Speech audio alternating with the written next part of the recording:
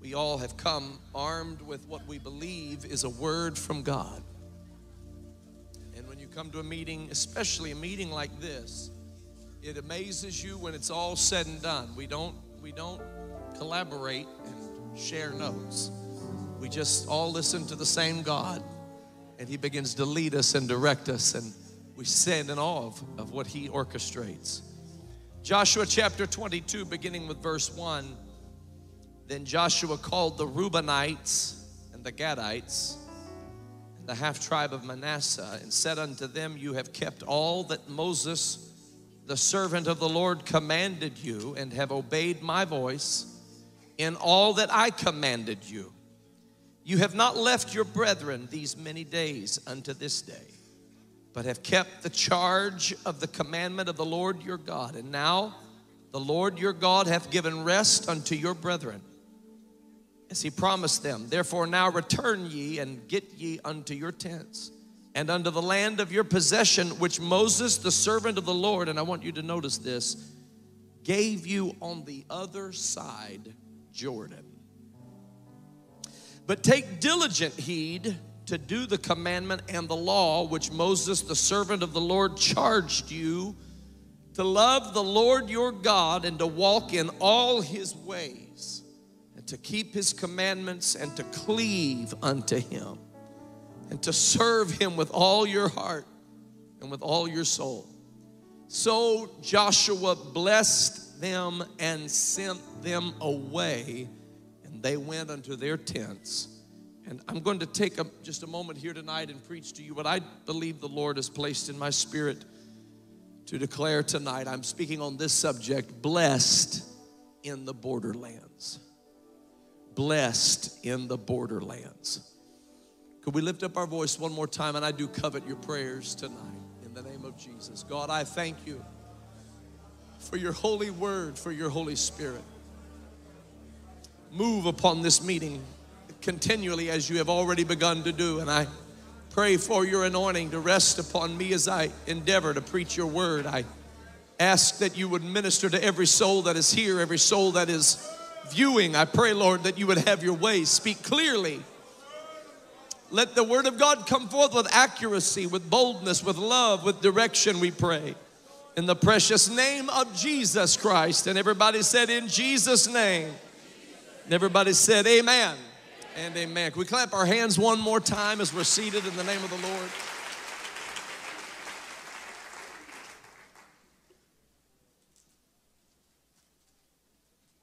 I'm going to be speaking to you tonight about 2.5 tribes of Israel. One tribe is the tribe of Reuben. One tribe is the tribe of Gad. And then there is a half tribe of Manasseh. And these entities, these peoples, are the subject of what we're dealing with tonight in this message. And we see in our passage that we have chosen as a text that Joshua is speaking to these 2.5 tribes, and he is commending them because he says, you have kept the commandment of the Lord, and you have obeyed what Moses, the prophet, gave to you to obey, and you have obeyed everything that I have given to you. And he said, and all of this is to your benefit. And he said, because of that, you are actually going to receive the possession of inheritance from God that you have asked about. And that possession was land on the other side Jordan. But he gave them this commission, this admonishment. He said, you must continue to keep the commandments of the Lord. He said, you must continue to serve the Lord with all of your heart and with all of your soul. He said, do diligently take heed to the commandment and the law of God. To understand the beauty of this passage and to understand the significance of it, we have to revisit that original exchange between Reuben, Gad, and the half-tribe of Manasseh that they had with Moses. That's found in Numbers chapter 32. As lands and inheritances were beginning to be distributed and divvied up, if you please, Reuben and Gad and the half-tribe of Manasseh came to Moses with a very unusual request. Everybody was excited because they were moving across the Jordan and into the land of promise.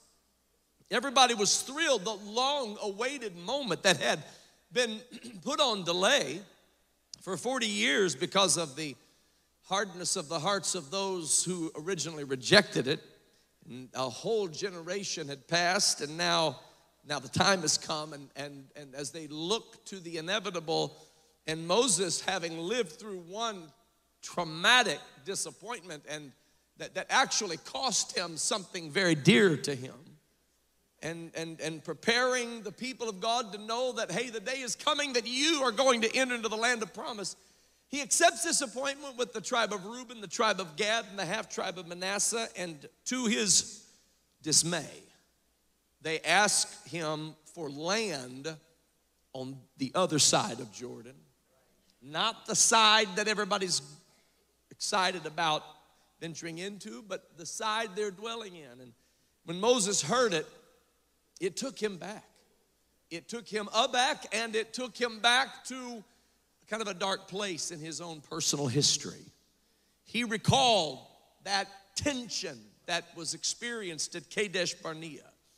He remembered what it was like to be so close to entering into the land of promise, only to have that opportunity thwarted by those who did not believe. And when he hears Reuben and Gad and the half-tribe of Manasseh saying, we want to stay on this side of the Jordan, he said, wait a minute, what are you talking about? Why would you ever stay on this side of Jordan? Why do you want land on the wrong side of the Jordan? God has given us land, and God has established boundaries around that land. God has established parameters and borders, and we're going to cross over. And I'm going to just tell you, Moses was angry at this request. His temperature was rising. His blood pressure seems to be rising. He gets a little flushed. He gets a little indignant, and he said, no, I've been through this before. I know where this is coming from, and I've seen people do this kind of thing before. You're trying to depart from the promise of God. You're trying to leave when the going gets tough. You're trying to be non-committal. You don't want to fight battles with us because you know there are battles awaiting us on the other side of the Jordan. And Reuben, Gad, and Manasseh, just as angry as Moses was, and it's important to take note of that, just as angry as he was, Reuben, Gad, and the half-tribe of Manasseh had an interesting reaction. Reuben and Gad were the tribes talking with Moses, and Reuben and Gad tribes had an interesting reaction. Their reaction was understanding. They were calm. They were collected. Their demeanor was subdued, and they said, we understand what you're saying, but we want you to hear us out. The only reason we want to be on the other side of Jordan is for our cattle. There is a lot of land over there, and we have a lot of cattle, and we need the land for the cattle. There's a lot of land, and there is a lot of grain in that ground. We want to go over there and sow seed, and we want to reap harvest, and we want to feed our cattle. And Moses stands and listens to their reasoning. I can see him tapping his foot, looking through narrowed eyes, wondering if he's being duped or not. He said, all right, I'm going to try your spirit. I'm going to see if this is really all about harvest or not. I want you to come across the Jordan anyway, and I want you to fight with us. I want you to take up arms, and I want you to put your shoulder to the battle, and I want you to help us subdue our enemies. I want you to help us fight these giants that await us in the land that God has promised us, and we'll see if you're really serious or not, because if you'll do that, then you can have the land on the other side of the Jordan. It was a test of their character, and it was a test of their spirit. Were they just talking to get what they wanted and saying what they knew Moses wanted to hear? Or were they serious about this matter of harvest? Well, they did fight. They did go across the Jordan. They did take up arms. Reuben and Gad and the half-tribe of Manasseh all journeyed with Israel across the Jordan, and they fought the fight of faith. They fought the battles against the enemies of God's people. They waged war. They were in the trenches. They were in the foxholes. They were fighting with their brothers in this battle against those who had occupied the land of promise, and God gave them the victory. Which brings us to Joshua chapter 22. Joshua chapter 22 opens with Joshua. Now Moses is gone and time has passed, and now the real distribution of property has come. And Joshua looks at Reuben and Gad and the half-tribe of Manasseh, and he says, all right, guys, you did it. You did what you said you would do. And Moses told you that if you would do what you said you would do, fight the good fight, that you would have land on the other side of the Jordan. And so I want you to know you passed the test. You did what you said you would do, and you are going to now receive the land that you have asked for with this admonishment. Keep fighting. Obey God. Just as you obeyed Moses, keep obeying the word of God. Never forsake the commandment of God. Never forget who you are. Serve the Lord with all your heart, with all your soul. Obey the commandment of God. Obey the law of God. And with that, he released them to go to the other side of the Jordan. This was a scary thing, though, to many of the Israelites, because while they passed the test, the other side of the Jordan there was some distance between them and the rest of Israel now. They were now in what could be known as the Borderlands. They were really close to the Moabites. They were really close to the Ammonites. They were really close to the Edomites. Their land bumped right up against these various nations, and these were nations who shared DNA with them. There were some similarities that the Moabites had with the Israelites because they really came from the same family tree. But they were not in Isaac as the seed of Isaac. And they were not in the promised lineage, and they were not the Israelites.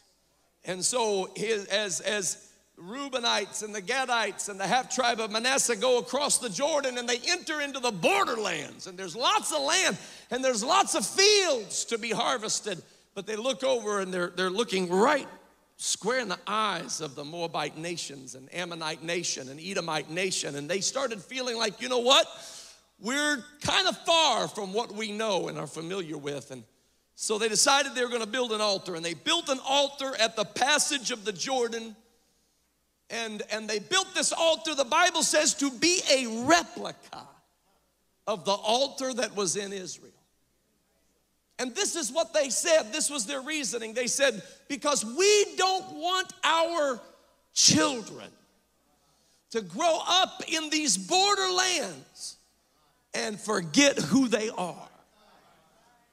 We don't want them to see more of the Moabites than they do of the Israelites and forget who they are. We don't want them to get so close to the Ammonites that they forget about the God of Abraham, Isaac, and Jacob.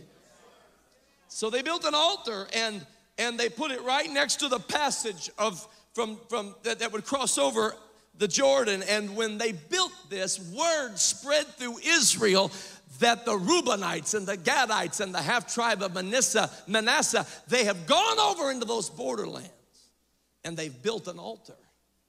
And we know what that means. And it angered, the Bible says, the whole congregation of Israel. The Bible says the whole congregation of Israel was so angry at this that they came together and they were ready to go to war against the Reubenites, the Gadites, and the half-tribe of Manasseh. There was indignation.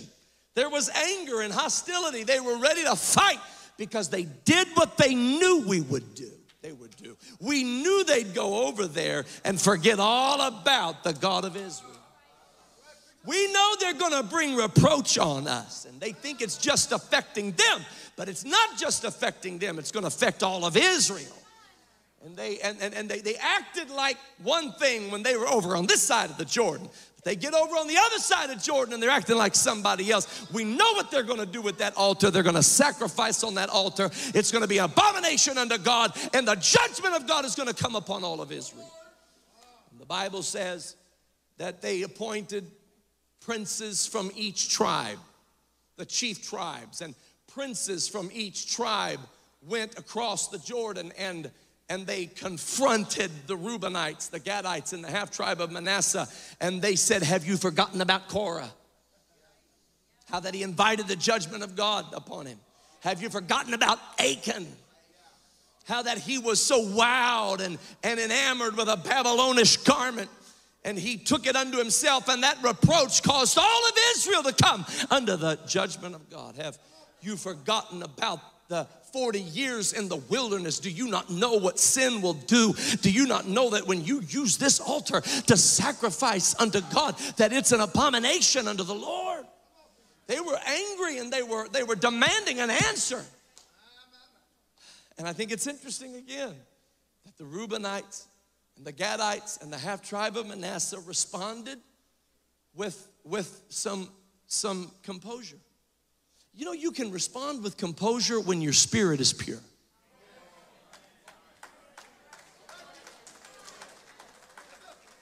You know, you're not as angered by that kind of hostility when you are right with God and you know that if God be for me, who can be against me?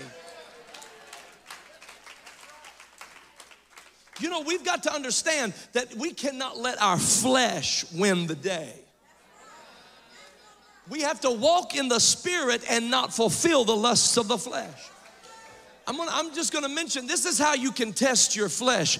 To understand how to test whether we're in the flesh or in the Spirit, we've got to go back to the cross. When you go back to the cross, that horrible display of torture and grotesque beating and wounding of our Lord and Savior, Jesus the Christ. And all of it was gruesome and all of it was terrifying. But the guy that makes me the angriest, if you please, is the guy with the spear. Because the guy with the spear he just out of nowhere, he just lunges and puts the spear into the side of Christ, the innocent man. And if he hadn't been through enough already, a crown of thorns and stripes on his back and nails in his hands and nails in his feet, and he's been through all of this torment, and now you're just gonna put a spear in his side. But when he did it, Jesus never winced. Jesus didn't brace himself. Jesus didn't lash out. Jesus didn't curse. Jesus didn't get defensive. And you want to know why? Because Jesus was crucified. His flesh was crucified. And if you want to test whether you're walking in the flesh or in the Spirit, it's found in how you react to those who take shots at you. When they take shots at you and you fire back, your flesh is alive. When they take shots at you and you lash out, your flesh is alive. When they take shots at you and you curse them, your flesh is alive. But when you'll just let the blood and the water flow, then your flesh is crucified with Christ. And now you live, not you, but Christ who lives within you.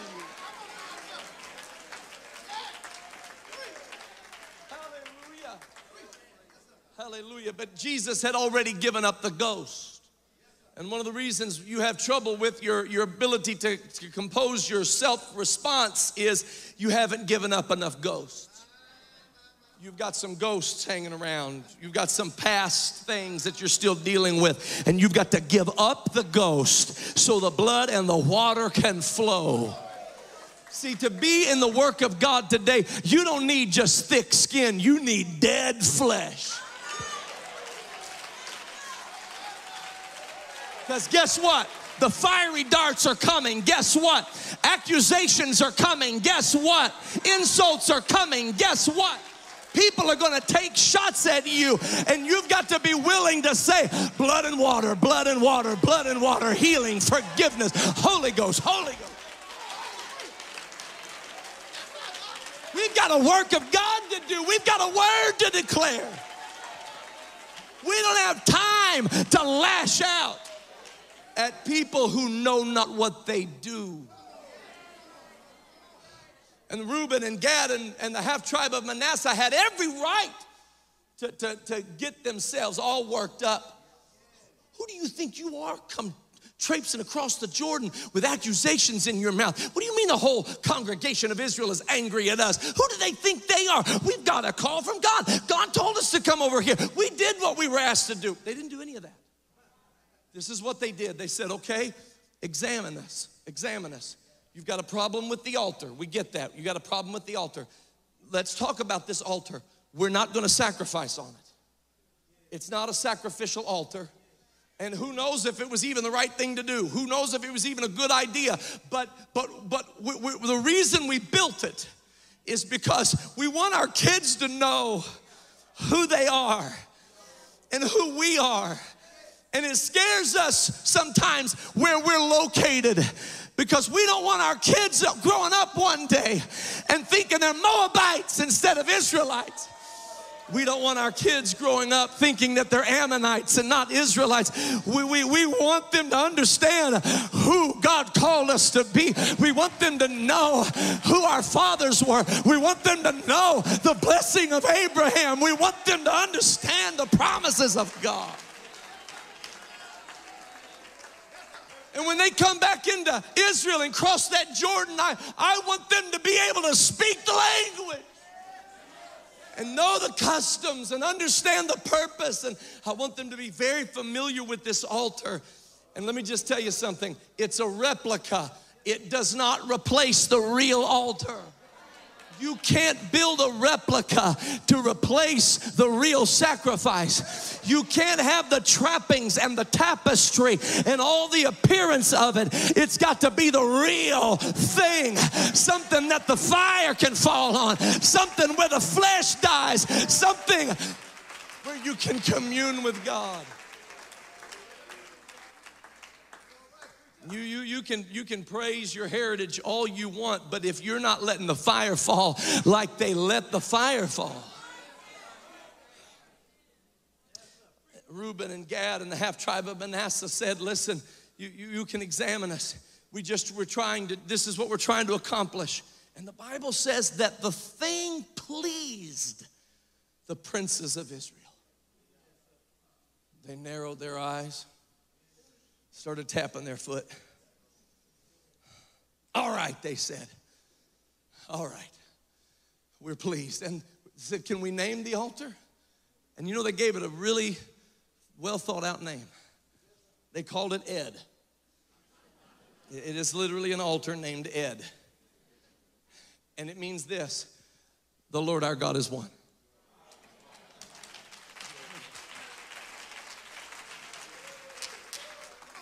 Listen, borders are important, and they're important to God. And God established borders, and God established parameters, and God established boundary lines. And He put His people in those boundary lines, and He put them in those borders, and He did it for a reason.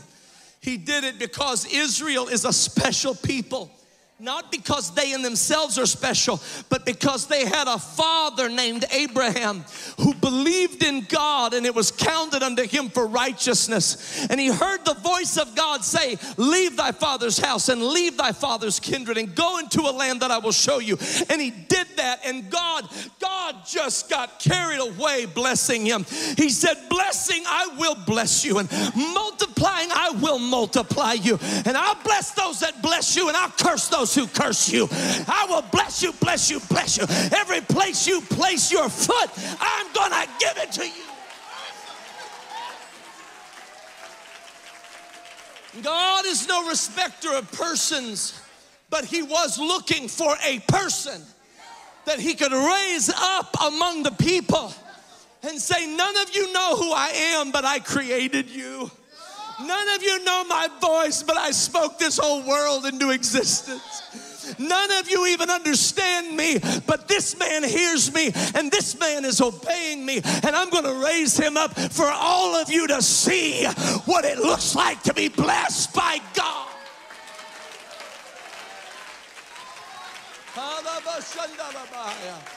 Abraham, I'm going to give you seed.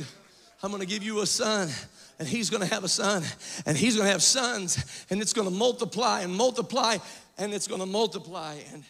And so Israel, Israel is set apart. And the borders are important. And the reason the borders are so important is because the borders create a boundary and a parameter wherewith God can protect this peculiar treasure.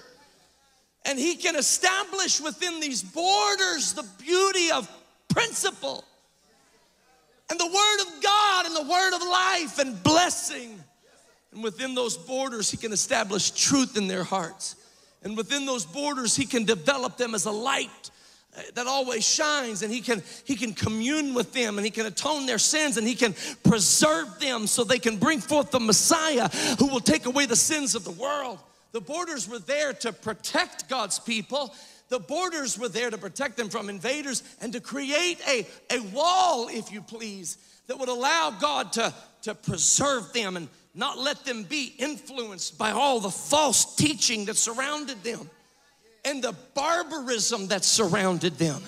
Pastor Myers mentioned it earlier today in that magnificent message that he preached, where that in the ancient days, those were terrible times. Abraham had to, when he traveled, it was different than when you traveled here. Just to go into a city, he had to tell Sarai, listen, we got to act like you're my sister.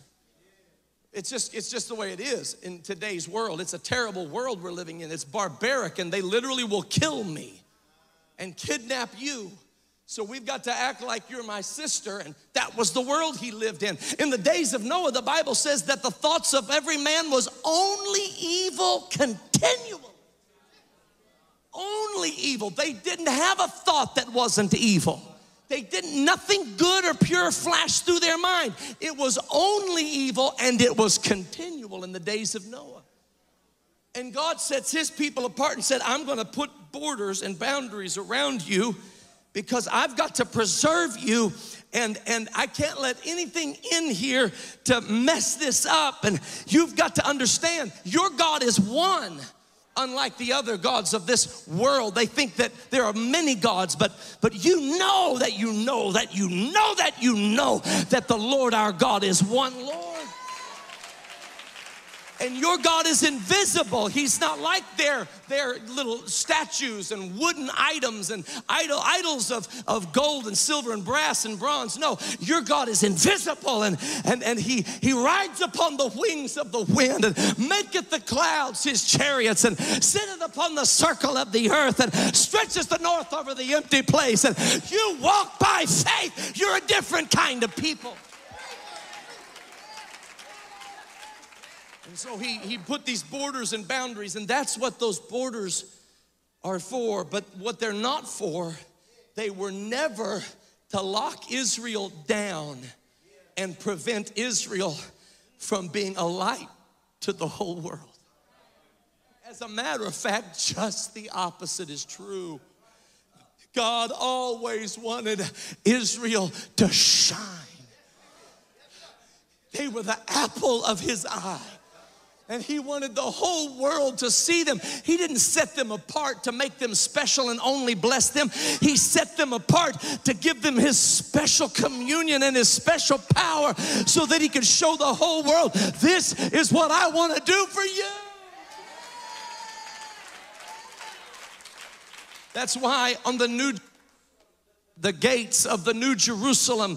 The Bible says that upon those gates are the tribes of Israel. Their names are upon the gates of the New Jerusalem. The names are not on the foundation. The foundation has the names of the apostles. And the Bible said we are built upon the foundation of the apostles and prophets, Jesus Christ himself being the chief cornerstone. But the tribes of Israel's names were upon the gates of the New Jerusalem because they were the entryway for the whole world. Every nation under heaven was going to find their way to God through these people, Israel. God was going to give them a law, and that law was going to be a schoolmaster that would lead the whole world to Christ. God, what he said to Abraham was, he said, I'm not just going to bless you and your family, but I'm going to, through you, I'm going to bless all the families of the earth. And God would even take Israel and put them in proximity to the heathen, even if in the form of captivity. He would put them in proximity to the heathen so that the heathen could see the glory of God. This is why it was said of Daniel in Persia, it was said, in him is an excellent spirit, and he is preferred above the presidents and the princes. He's a dissolver of doubts. Hallelujah. He understands hard sentences. This is why the Egyptian magicians could not turn the dust into lice, and they looked at Pharaoh and said, this is a different kind of act. We did the other things, but we don't know how they turned the dust into lice. This, they said, is the finger of God. That's why God wanted Moses performing miracles in Pharaoh's courtroom. He wasn't just showing off. He was trying to let Pharaoh know, I am your God. This is why he let Nebuchadnezzar peer down into the fiery furnace and say, didn't we throw 3 in the fire? Why then do I see 4? Who is that 4th man? Why does he look like the Son of God? This is why the Hebrew children would eat a different diet than everybody else. And everybody would look at their faces and say, they're different. They act different. They live different. Their brains are sharp. Something's different about them. God wants the world to know.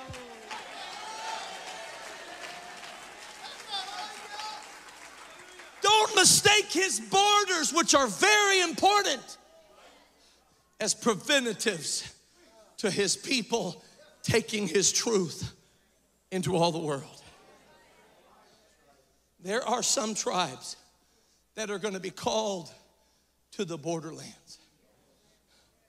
There are some among us who are going to feel a call of God to go into borderlands.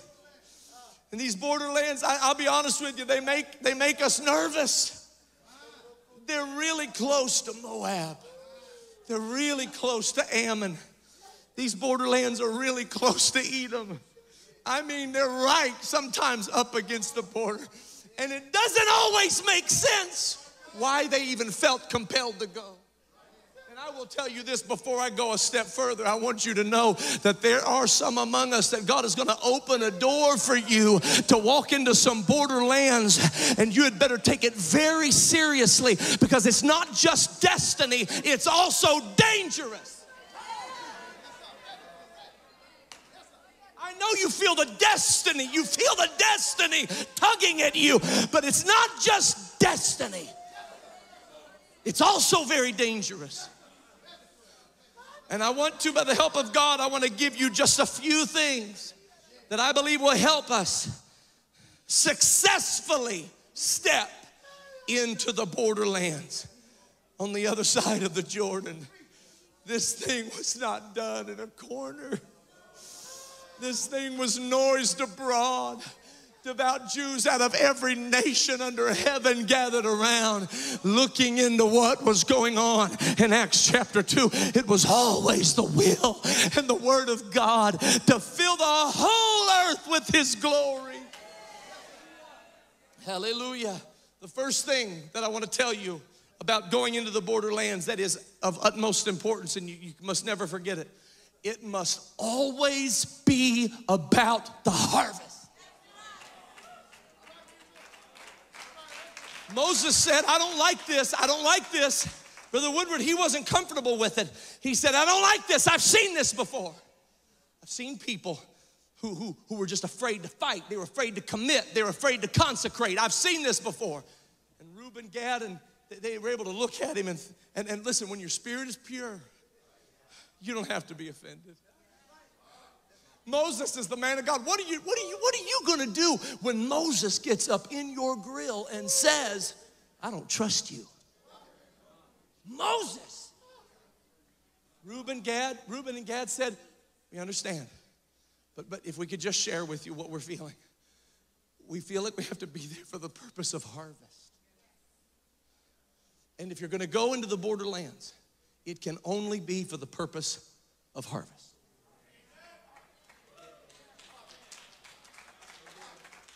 You're not there to get rich. You're not there to get famous. You're not there to get famous, and you're not there to get rich. And you're not there to get autographs, and you're not there to get your picture taken with people who are lost. And they need a prophet, not an entertainer.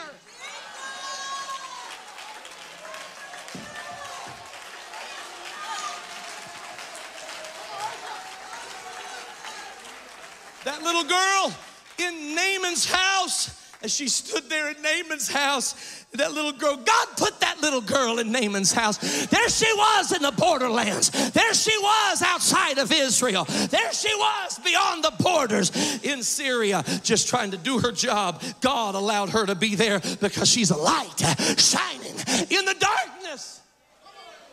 And Naaman is about to die. Naaman is so frustrated, and she says, there is a prophet in Israel. Let it be said that there is a prophet among us.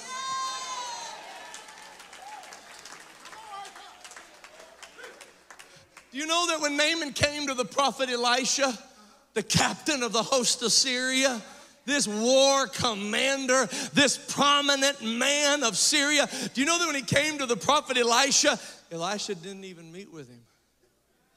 He sent Gehazi, and Naaman was offended. I fear that if Naaman would have been sent to us, here, before we pray for your healing, could we get a selfie? Could it get your autograph? Would you mind signing them? No, it's got to be about the harvest. Everything we do has to be about sowing and reaping and feeding the flocks. Sowing and reaping and feeding the flocks. Sowing and reaping and feeding the flocks. We're there as a light. We're there as a vessel of God. We're there as an ambassador for Christ. We're not there to compromise. We're not there to be accepted. We're not there to be loved and adored by all our fans. We're there to bring Jesus to the world.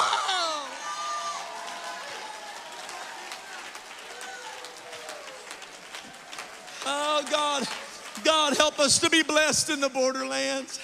We've got to go to the borderlands. We can't lock this up and into our conferences. I love what we feel here right now. Thank you, Pastor Myers, Pastor Elms, all of our steering committee, all of our everybody that's here. Thank you. And thank God for the wind that's blowing through this house. Our desire is for it not to just blow in this house, but to blow out of this house and into the streets and into our cities. Hallelujah, and into our neighborhood. Let the wind blow where it listeth, and now here is the sound thereof. But canst not tell whence it cometh and whither it goeth. So is everyone that is born of the Spirit. We've got to go to the borderlands. But when we do, we've got to be wise as serpents, harmless as doves. When we do, we have to go humble and bold. When we do, we have to be fearless, and we have to fear God. We have to go into the borderlands, ladies and gentlemen. And the first thing we have to understand is it's all about the harvest.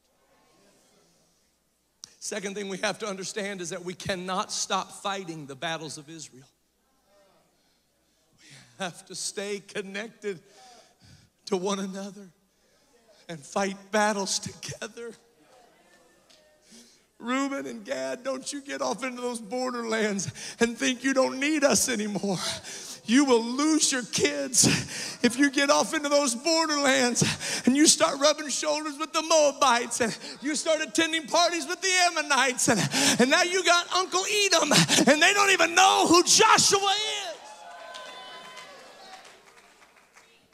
No, you've got to keep fighting. You got to stay in the trenches with your brothers. We've got to fight the good fight of faith. We've got to earnestly contend for the faith. Let me tell you something. This isn't the time to turn your back on truth. This is the truth that saves. This gospel of Jesus Christ is unto salvation. It is the power of God unto salvation. To everyone that believeth, to the Jew first, that's in the borders, but also to the Greek, that's beyond the borders.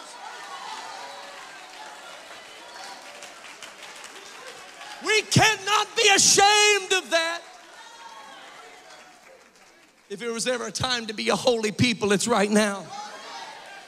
My goodness, the whole world's lost their mind. They don't know what a man is. They don't know what a woman is. They don't know what a male is. They don't know what a female is. Now is not the time for the church to say, it doesn't matter if you dress like a man or like a woman. Now's not the time to compromise holiness. Now's not the time to stop preaching the oneness of God. Now's not the time. It was never the time. But now is our salvation nearer than when we believe.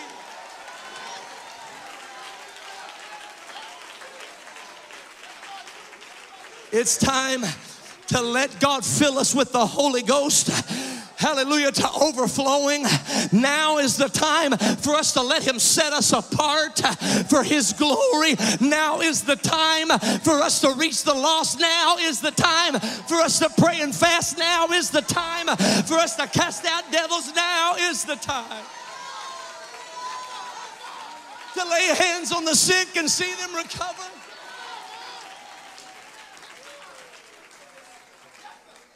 Hallelujah. No, keep fighting these battles of Israel. You don't get over there, Gad, and forget who you are. Number one, it's got to always be about the harvest.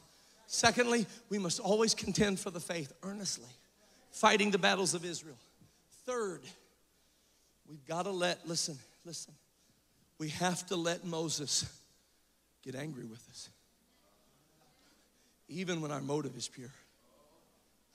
Even when he has incorrectly assessed our motive.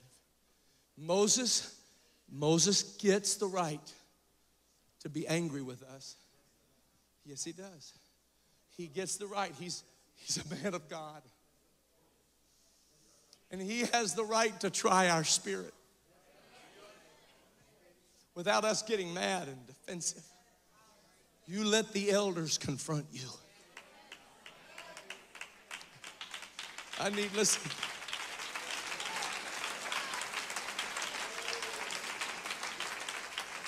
If your spirit is right, it will be proven. If your spirit is pure, it will be proven. But that elder has a responsibility to try the spirits, whether they be of God. And you've got to let the elders, you've got to let them suspect you. You've got to let them be suspicious about what you're doing. You've got to let them wonder if you're telling the truth. And you cannot get defensive over it. When the princes of Israel call you into the room and demand an answer of you, be humble. Let your spirit be pure. And understand that these are my brothers, these are my elders, and they have a right to challenge me. And if I'm pure, I'll pass the test. Examine me. Examine that altar. Do we need to tear it down? Should we break it up and burn you? Whatever. You examine my spirit. I want to be right with God. Who do we think we are that nobody gets to confront us? This isn't our truth. This isn't our heritage. This isn't our church. This isn't our people. No, this is God's church and God's truth and God's heritage and God's people. And if we are wise stewards of it, then we will submit to elders who have genuine questions. got to be okay with them narrowing their eyes and saying, I have a problem with what you're doing. That ought to be an alarm to you. Then tell me, speak to me, talk to me, help me. I don't want to get over to those borderlands and forget who I am and forget who God is. Listen, you know what the Bible says? The Bible says, let the elders weep. To young ministers, let me say this. Let the elders weep. Let them weep. It's their job to weep between the porch and the altar. Do you know how important that altar is? Do you know how sacred that altar is? Do you know what happens on that altar typifies the Lord Jesus Christ? It's not about your personality and whether you're accepted. No, it doesn't have anything to do with you or me. It has to do with the pattern and the plan and the promises of God. And when you walk from the porch to the altar, young priests and prophets and preachers and psalmists, you need to pass by weeping elders every time you come to that altar. Don't get offended by it. You know what, elders? You have liberty to speak into this generation. Talk to us. Tell us what concerns you. We're listening. We're listening. God, forgive us for getting an attitude. God, forgive us for being arrogant, thinking we know it all. God, forgive us for thinking nobody has a right to challenge us or confront us or question our motives. Yes, they do. They are fathers. They are teachers. Yes, they do. They are elders. And the Bible says, let them weep. Let them have a problem with the way you do it. Let their view of it hone you and help you. Moses wasn't exactly right. He wasn't exactly right, but Reuben and Gad humbled themselves. And they were able, and you know what? He corrected them because they were willing to go to the borderlands without fighting battles. They were going. If Moses said, yeah, sure, go ahead. All right, love you. Hope you guys win those battles, by the way. We'll see you later. But Moses said, no. We need all hands on deck. We need your shoulder to the plow. We need you to help us fight these battles. The elders' correction of you, yeah, you're going to step into the promises of God that he has in store for you. You're going to be able to fulfill your calling, but the elders will prevent you from the pitfalls that await you.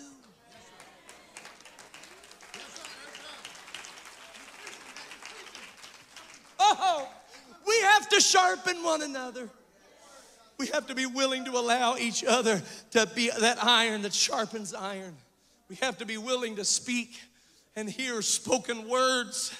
Hallelujah, words of correction and rebuke, words of exhortation. Why? Because we're going to the borderland. And I can't go there just any old way. I've got to have it always about the harvest. I've got to always fight the battles of Israel. And I have to let my elders weep and challenge me and confront me. And I'll tell you what else we need to do. We need to build memorials for our children. Not to replace the real thing, but we've got to put the love of the truth in our children's hearts. Because we're going to the borderlands, folks. And we're going to be rubbing shoulders with people who don't believe like us. And we've got to put the love of the truth in our children's hearts. We want our children to know there is one God. And he's a holy God. And his people are holy. And he fills us with a Holy Spirit. Hallelujah. We want them to know what it means to pray. We don't want them to know what it means to be drunk at a nightclub. We want them to know what it means to be drunk in the Holy Ghost.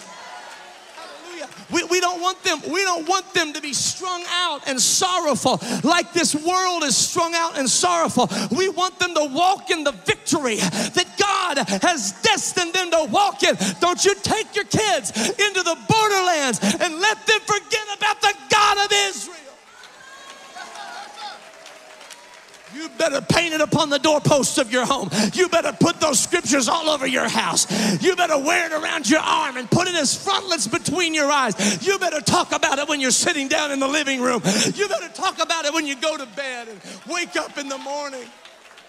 Hear, O Israel. Hear, O Israel. Hear, O Israel. I don't care if you're an exile in Babylon. Hear, O Israel. It doesn't matter if you're a captive in Egypt. Hear, O Israel. It doesn't matter if Persia is dominating you. Hear, O Israel. The Lord our God is one Lord. Hallelujah. Your heritage is too rich to lose your children. Your forefathers paid too dear of a price, and it's a price you need to pay as well. You need to put blood and sweat and tears into preaching the gospel, into reaching the lost, and put a love of the truth into the heart of your children, because God's taken us into the borderlands. Hallelujah. And we're going to get confronted on it. That's what they did with Peter. When Peter went to the house of Cornelius, they weren't patting him on the back. They weren't writing him thank you notes for that wonderful word you preached at Cornelius' house. No. They said, get in here, man. We got an issue with what you're doing. Who do you think you are?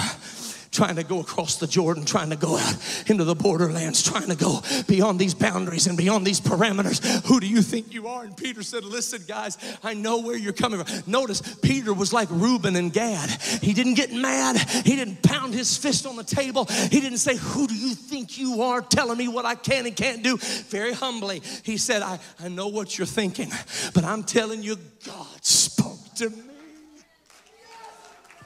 And I had to obey the voice of God. And they blessed it. When Paul came in with this big idea to take the gospel to the Gentiles, they said, wait a minute. Weren't you the guy killing us not too long ago? We want to examine you and we want to check you out. Paul could have said, are you serious? Do you understand how many epistles I'm about to write? How much work for God I'm about to do. This vision is bigger than anything we've ever seen or done or heard of. And you have the audacity to call me into a district boardroom and ask me questions. It's not what he said. That's not what he said, and that wasn't his attitude. And that can't be our attitude. We have to have clean hands and a pure heart. And we have to submit and be accountable to elders who watch for our souls. And we have to explain, this is what I feel the Lord has given me. And Paul explained it, and the Holy Ghost began to move. And they began to say, okay, then go on out and extend the right hand of fellowship and preach this gospel. And Paul went into the borderlands. He was passing through the coasts of Ephesus. Hallelujah. Right on the border, right on the coastline of Ephesus, and finds certain disciples. I'm telling you, folks, you get out in those borderlands and you're going to find people who are hungry for God. You get out on those coastlines, you get out in those borderlands, and you're going to find people who are hungry for God and have had experiences where God was trying to lead them into what we have. Hallelujah. Hallelujah. No, you know what? I don't think I'm done complaining about how lost the world is. The world is lost. And guess what Jesus said about it? He didn't go and cry and get mad and tweet against the world. No, he said, I came to seek them and I came to save them. Hallelujah. That's what I came to do. And that's what we're here to do. Guess what? Disney has gone off the rails. I say, I want to see a Holy Ghost revival at Disney World. But here's the thing. We don't need saints of God going up into Disney and all of a sudden you become woke. You need to go in there full of the Holy Ghost, full of wisdom, full of the power of God.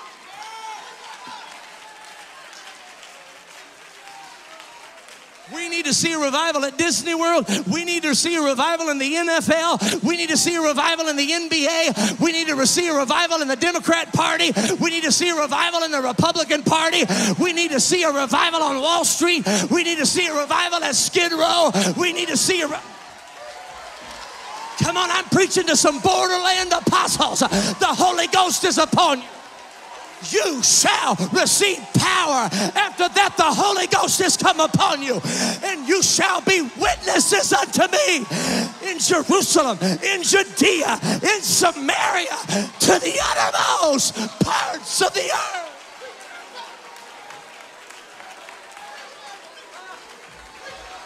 If you believe it, give God praise.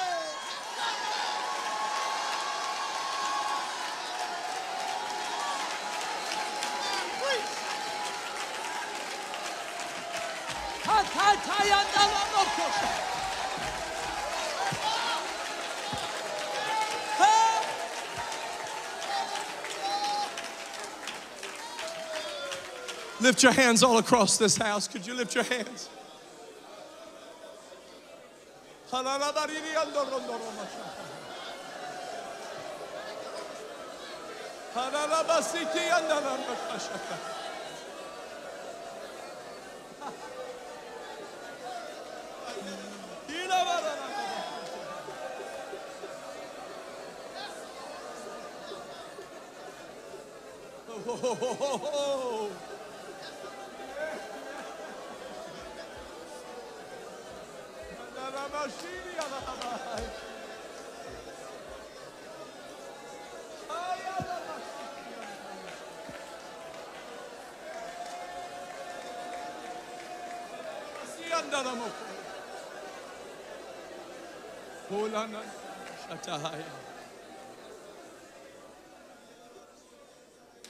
Hallelujah. Hallelujah. Hallelujah. Hallelujah. This one God message is the greatest thing that's ever been told on this earth. That God would become a man and manifest himself in flesh and remove the penalty of sin that we invited upon ourselves but can't get free from. But we've got to do it or it can't be done. So he became like us to do it on our behalf. That's amazing grace. How sweet the sound. Now's not the time to turn our backs on that message or let some kind of religious peer pressure come in and make us change how we believe. No. You need to be more committed to it than you've ever been committed before, because God's putting it in your heart right now to take into the borderlands. We're not afraid of talking in tongues. We're not ashamed of speaking in tongues. We're not ashamed of dancing in the Holy Ghost. We're not ashamed of worshiping God. We're not ashamed of being who we are. It's time to take who we are into the borderlands. Come on, I want somebody who knows God is calling you.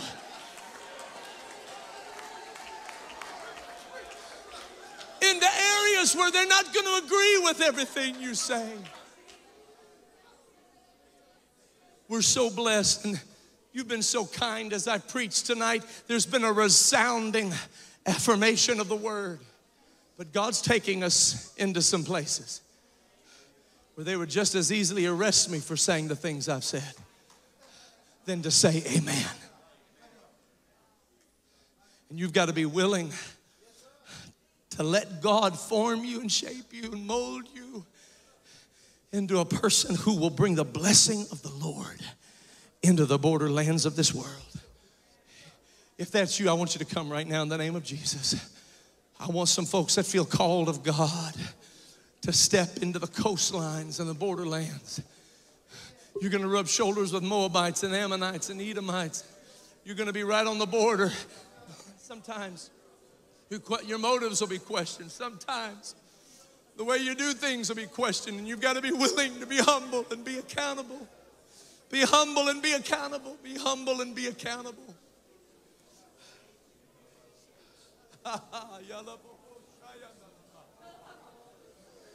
Come on, young people, that's it. Don't you be overcome with evil. You overcome evil with good. Don't you be overcome with evil. You overcome evil with good. Come on, young people. God's putting an anointing on you that'll call fire from heaven. That'll call water from a rock. God's putting an anointing on you of an excellent spirit.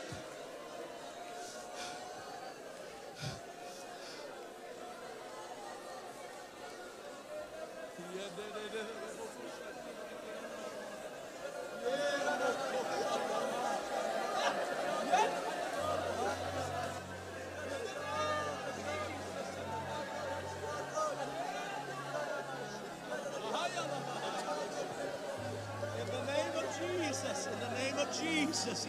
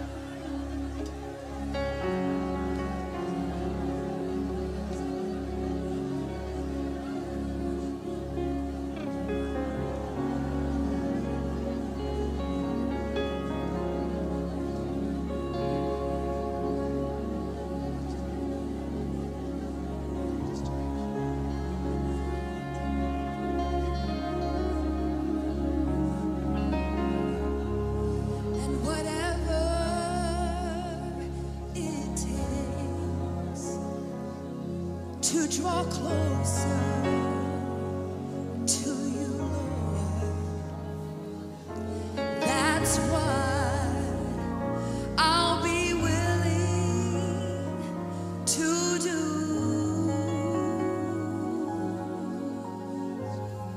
And whatever it takes to be more like thee.